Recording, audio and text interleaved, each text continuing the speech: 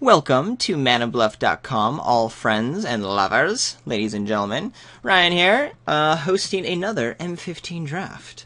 Let's see. My eye darts straight to Borderland Marauder. It just happens to be my pet favorite. Dauntless River Marshal, super fun to grab nice and early. You can kind of know that you want to try to hedge toward blue as your second color, but it's perfectly fine. That's all those cards. Revoker's also pretty good. It's just a decent what have you. I guess I should just take the River Marshal. White's a little overdrafted, but I guess red is too. And the upside of the River Marshal is just way better than the Marauder. And we're passing some decent white cards, but you never know.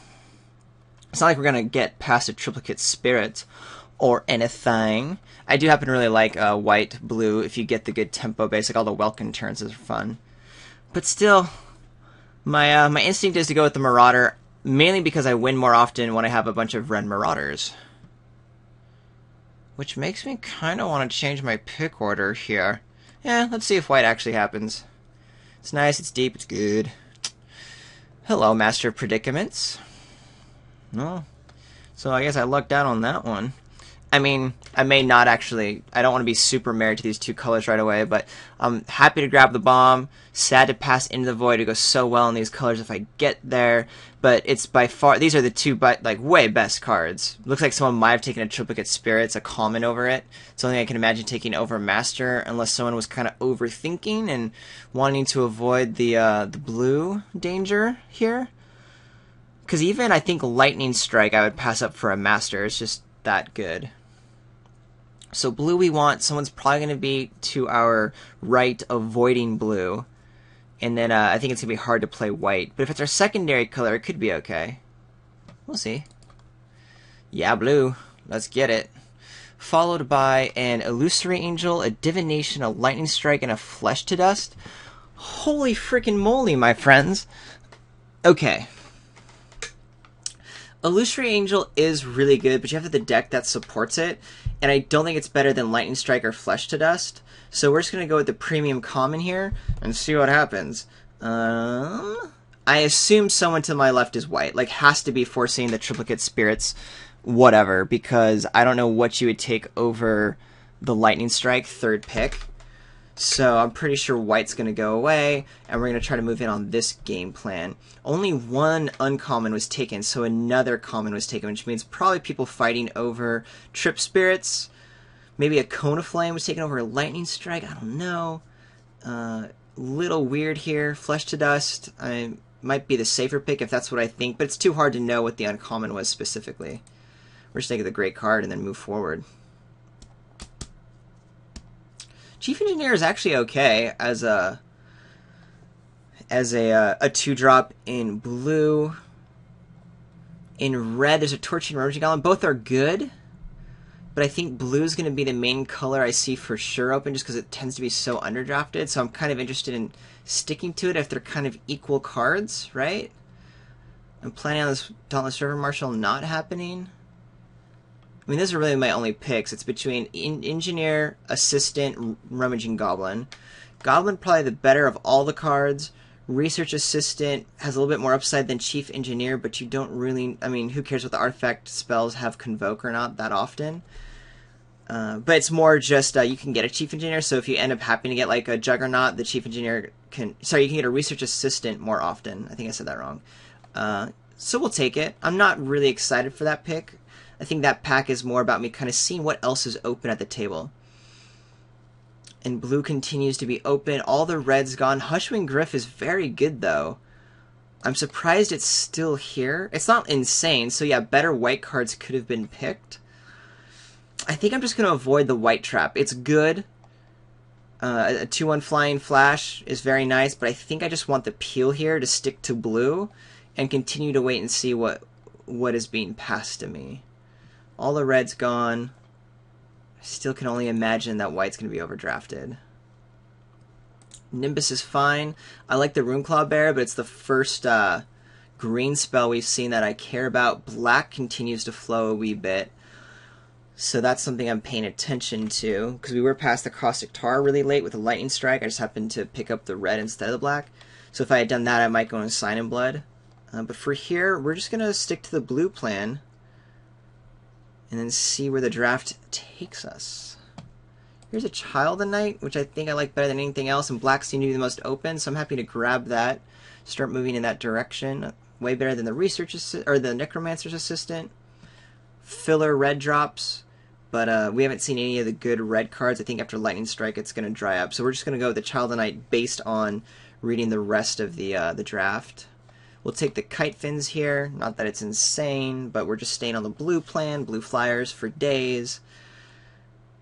We definitely need a lot more in the blue camp to make this deck work, but we're cool there. We'll take the Rot Feaster Maggot. Really heavy top end, I'm not stoked for, but that's okay. Take the Crippling Blight, because I think we are officially moving into black, and it's a pretty playable. None of these really are, so we'll just take the blue for signaling. And who knows? One of these days, the dream of a Mind Sculpt deck could come true. Both really great cards in the white and red, but I think black-blue was where the seat wants me to be right now. I think it's the most open. My only real worry is that we did pass... Like, this, I would have been so happy if I had grabbed the black removal spell, which I always seem to forget names of cards these days because I'm an old man. Ooh, some offering. Don't care. That just would have been nice on the luck route that black was the one that was open, but Lightning Strike is definitely better than Flesh to Dust. Oh, that's the name of the card. Yay, Flesh to Dust. I remembered. Good me. But because I passed that fourth pick, I'm worried about someone being black next to me and then picking up the black going this way, so. Not an insane pack, but Master Predicaments. Pretty awesome. Peel from Reality. Pretty top-notch as well. Hello, Resolute Archangel. Lightning Strike, Flesh to Dust. 2 Lightning Strikes makes me very happy. I'm not going to do the Resolute Archangel. I don't want to thin it out, and I think 2 Lightning Strikes is better than Resolute Archangel anyway. Flesh to Dust would be the, I think the more conservative pick based on, again, what I saw was open coming from the other direction, so I'm going to go that route. Yeah, we're going to be disciplined. I'm going to be disciplined. I will not take the Lightning Strike, but man, 2 Lightning Strikes. Hard to lose in that. But we just saw no red coming from our right, so alas. We must be kind to ourselves. Gosh, Borderland Marauder. Siege Wormer is great too. I think we just have to take the Path Mage here. We need 2s and 3s, that's for sure. But I don't think I want a Research Assistant like this over a more powerful Path Mage. And having take Flesh to Dust means I'm moving away from the red game plan. We're going to see red this pack, but we should also see some good blue. Yeah, that's really the only decision. I'm not a... Military Intelligence only works in blue-white, I believe, with tons more flyers. Unmake the Graves could come back, but that's really more of the green-black strategy. And I'm not jumping into green, even though Siege Worm is pretty much the best card in the pack, followed up by Borderland Marauder. Alright, staying disciplined. Are you kidding me? Are you kidding me? That's ridiculous. Alright, I'm taking a Lightning Strike, mainly because what my other option is a stupid blue card or Typhoid Rats. And yeah, we're just gonna, I don't know, figure out what happens next, but 2 Lightning Strikes. Could have had 3 Lightning Strikes! Here's a Willforged Golem. It has Convoke, thanks to my Chief... No, it already has Convoke. Alright, real decision here. Divination is quite nice, and we're definitely playing blue, so I like that. But if we're gonna ditch our black to play red, we kind of want to start filling in the red drop slot. We actually need 3s, so I'm gonna go ahead and grab the Rough Rider. Willforged Golem would be nice, but I think I need to prioritize the curve here. And that means I just made an official decision to rock this. We'll take Turn to Frog. I think it's better to have Turn to Frog as a trick that works as a removal spell than having Encrust, which is kind of a dorky removal spell. And if blue is underdrafted, as I think, I'll probably get an Encrust when I want it. Or at least some point in this draft. See? Encrust. Though I think I'm going to take the Scrapyard Mongrel. We're going to be in the colors that want artifacts. And I have a Chief Engineer already. So I'm anticipating the Scrapyard Mongrel being good. Because I'll probably get like an Aeronaut Tinkerer and in general care about it. So yeah, let's do that. Plus, I want to be filling out my 2, 3s, and 4s with decent creatures, and in blue-red, Mongrel's going to be nice. There's an Avarice Amulet, which I'll grab here, not hoping to play it, but being with 2 Lightning Strikes and being in the burn colors means it might be better than what my opponent's doing. And again, it's an artifact, so it kind of goes with what's happening. And, I mean, I'm not moving back into black.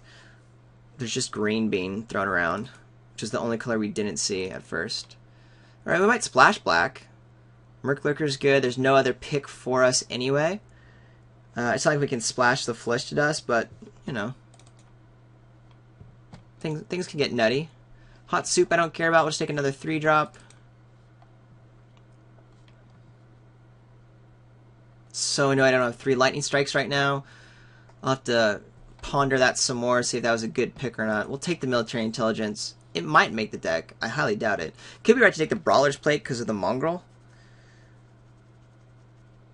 Yeah, I'm actually more likely to play it than Military Intelligence. Like I said, there's really no reason to play Military Intelligence unless you're in white and blue, of course. Void Snare might make the cut if we end up getting a much more aggressive deck. I don't see that happening. I see it much more being the Divination deck. But you never know. Right now we just want to get to our big flyers. We have a 2-drop. So 2-drops are numero uno priority in our last pack. Our top end is not great, but it's fine. We have a Path Mage to sink mana into, plus 2 good 5-drops, 2 dorky 6-drops. So aside from like Cone of Flames, Lightning Strikes, or Stoke the Flame, we're pretty much taking 2-drops. Here, obviously the Cone of Flame is a slam pick. This will probably table, though I don't want another 3-drop that's just a 3-2. I'd rather have the Sentinel to turn on the Mongrel, or maybe get the Willforged Golem back. We'll definitely see Divination since the first Divination tabled. Yay, great removal. And that's probably the only red we're going to see now. Hopefully some late 2-drops. How interesting this deck would have been, and infinitely better, if I had picked the red Marauder and the Lightning Strike over the Flesh to Dust. Very interesting indeed. Yeah, my deck would be insane at that point. Alright, Welcome turn I like. Just to be aggressive, we want 2-drops, as said, and if we can get this deck to be a little bit more on the offensive, I'll be happy. And there's really no great reason to splash the Murklurker yet, so I'm not even stoked that I have the first one, though it's certainly playable. So we'll grab the Welkin turn. Gravedigger's a reason to splash black a little bit, but not over a really good 2-drop. And the Forge, we're not splashing white, so who cares? Could splash white for the River Marshal, but it's kind of the reverse order. It's not how you want to be splashing that card. That's actually an easy pick. Juggernaut! Jace's Ingenuity! Enforcer's good too. I'm taking the Juggernaut. I don't think this is an Ingenuity deck, though I would certainly play it. But like I said, we have things to do in the high end that's very powerful. We want lower stuff. Could argue taking the Enforcer, but I think Juggernaut is obviously just a powerhouse. Would love for this Peel to wheel. Juggernaut also turns on the Mongrel. Not that that's a huge deal, but it's nice. I don't have to worry about this Avarice Amulet. Though I might even play this Amulet now. Since I have 3 pieces of burn, I should be the one able to kill my opponent's creatures versus the other way around. Might just stay in the sideboard, though. And I think we'll get at least one of these cards back. It's getting later in the pack, but it should work out. Boom. Inferno Fist! Let me just double check. I don't think the Paragon is something we want, because I don't think I have enough red. Yeah, I only have 2, 3... Yeah, definitely don't want the Paragon. We're probably going to see another Rough Rider, and again, only 2-drops are things I care more about. The Fist, though, is obviously the best card here. Negate for the sideboard would be fine, but this is a decent dude. Really want some better creatures on the lower end. Do I want a Nimbus of the Isles? It basically replace a Miner's Bane, which would be good, not great. I could take the Evolving Wilds if I really want to splash black for the Murklurker, which is okay, but not great. But if I'm short playables, I'm gonna have to load up on the top end over here, the 5s. And like I said, at worst, like it's replacing the Miner's Bane, just making a better late drop. Frostlink is awesome. I was almost going to be excited for the Bronze Sable because I need 2 drops, and, you know, an artifact doesn't hurt the Scrapyard Mongrel, but Frostlink is just way too good. So we'll slam that guy into our 3-drop slot. Still worried about the 2-drop slot, but it looks like we're just not going to be the aggressive build. Coral Bear is still very good in a deck. We're not doing the Insult Artifact thing. We'll just know that we're looking to go a little bit slower. The Evolving Wilds tables or another one comes around, we'll probably grab it because the Murklurker now will be good if we're taking things slow and just get to our big old bombs and our flyers and stuff. That's the strategy. We're not going to play the first Void Snare. They do get better in multiples, but since we're not that tempo deck without the 2 drops, we don't really care. Do I want this Darksteel Citadel? What's our mana looking like? Just for value for the Mongrel? Because I'm not playing the Hammerhand, let's just be honest about that. It makes the Cone of Flame a little bit harder to cast, but I think I'd still play it just for the Mongrel's sake, especially if we end up late picking up another thing that matters with artifacts. We didn't.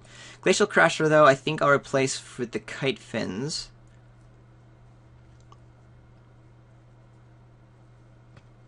Definitely grabbing it over Tyrant's Machine. Don't know which one I'm going to play yet. Which one I want to main deck versus the other. This does make me want to splash black a lot more, having 2 Jerbai Murklurkers. I'm taking it no matter what versus cutting like an Overwhelm. 1/3s could be good against opponent. Peel table. We thought something would peel. I'm really happy to have a second peel. Now I will go ahead and cut a playable card since the other ones are not. Crippling Blight's very good. Goodbye. This guy actually does get played, surprisingly. Alright, here's the deck. Is there anything else I want to jump in here from my colors? I don't think so. Yeah, definitely some interesting decisions on what card to cut and how I want to build the deck. Don't know if I want the Darksteel Citadel. We're a little... I mean, we just barely made playables, and some of them are stupid, but other ones are also very good. And here's the bust down of the deck. Number of decisions to be made, but first let's talk about the sideboard. I just have these 2 dorky artifacts and a Miner's Bane for the sideboard. I definitely want... this guy I'm only bringing in, I can't even imagine for what, because I like the other 6 drops way better. It's way better for our mana, we're base blue, etc., etc. Avarice Amulet, I might main deck, or I would probably main deck if I had that 3rd Lightning Strike that I had, just because I feel like I would be the favorite to be able to maintain control of the amulet. But since I don't have that 3 Lightning Strike, it's just not really that great, of course, we all know that. My sideboard down here, there's really nothing black worth splashing. It's good to know Crippling Blight or Rot Feast or Maggot are there, but Crippling Blight don't really splash for. Rot Feast or Maggot I already have good things to do at 5. Flesh to Dust is just too hard to splash, of course, at double black. So, a couple decisions. First of all, I need to make a cut. You'll notice I'm at 24 right now. Second, I have to decide how I want my lands to be, and that might decide what I cut. Right now, the Murklurker would be one of the first things I want to get rid of. I could cut a Rough Rider instead, since I'm not looking to be aggressive, but I think it just trades with more. And I just like that. I mean, I would always prioritize power over toughness, unless it's an X1. Could also cut one of the 6 drops, since we have, again, plenty of late game action. So... the real question is this Murklurker going to be great? Am I going to be splashing a swamp? And I honestly don't know. I'm interested in this Citadel just to get the Mongrel turned on, because right now I only have a Juggernaut. But it's not like a 3/3 for 4 is horrible, so I don't really need to overwork to get the Darksteel Citadel in there. I'm trying to think if I can be greedy with, since I'm so light on red, maybe I can just have 1 swamp, 1 Darksteel Citadel, and then just do a standard blue-red split. The main issue is this Cone of Flame is double red, so I want to be able to cast that, of course. It's so powerful. And Inferno Fist is kind of like a double red spell. It's pretty rare you want to play it with just 1 red out and leave your dudes open. Let's just see what the mana looks like with a Darksteel Citadel in there and 1 swamp. So if we do this, we need to add a swamp, and then am I comfortable with only 9 islands? And 5 swamps. That's looking pretty light already. 5 swamps is fine for the number of red spells we have, but it's still light. And 9 islands is okay, but it'd be great to have 10. Oh, I still have to make a cut, right? So we get 1 more land. Hold on a second. We get 1 more land. 6 mountains. This is pretty greedy. I think the Darksteel Citadel is a little bit greedy. I think we're just going to play the Mongrel as a 3/3 for 4. It'd be great to have a 5/3, but whatever. I actually do want to play 1 Swamp for the upside of 2 Merc Lurkers. I don't have an Evolving Wild, so it's just if I happen to draw it, we'll be fine. And so then instead, we're going to go ahead and play 10 Islands, 6 Mountains, 1 Swamp. I think that'll be pretty nice. I think 6 will be enough to get Cone of Flames online. It does mean we keep the Merc Lurkers in. And then I'm probably going to end up cutting one of the 6 drops here. Because we just want to stay alive till we get there. Yep. That's the game plan. So we'll go there. We got to ditch this Darksteel Citadel. I think I'm going to ditch the Kite Fins. We already have some good flyers. And we're not a super heavy creature deck. I mean, this guy actually can be really nice when you play it, and you get to play 1 or 2 other creatures and keep bashing through. But we're not tempo. We're actually more control, which is not where you want to be in these colors, so it's kind of scary. But I think we're just going to have like 1 or 2 threats that's going to close out the game, while the rest of it we're just trying to like, you know, sort of control out. Yep. That's how it's going to be. We'll take this into the first round.